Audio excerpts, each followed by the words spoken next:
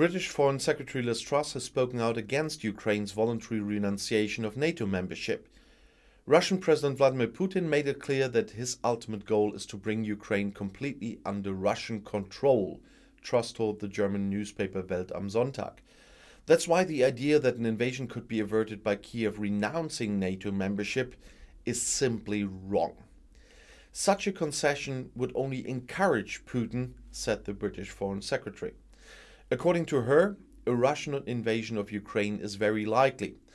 This was indicated by the Russian troop deployment on the border, covert operations in the Donbas separatist region, and cyber attacks on Ukraine.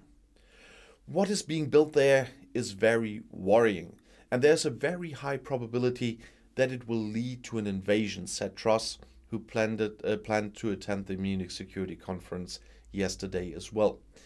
Truss said she very much hopes that diplomacy will find a solution and that Russia will again adhere to agreements within the framework of the Organization for Security and Cooperation in Europe, the OSCE.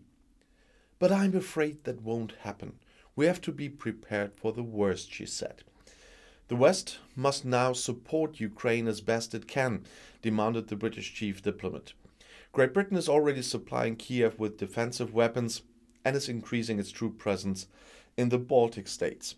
In addition, London has already agreed tough sanctions against Russia with its partners in the G7 group and with the EU in the event of an attack on Ukraine. And I'll see you in my next video. Bis gleich.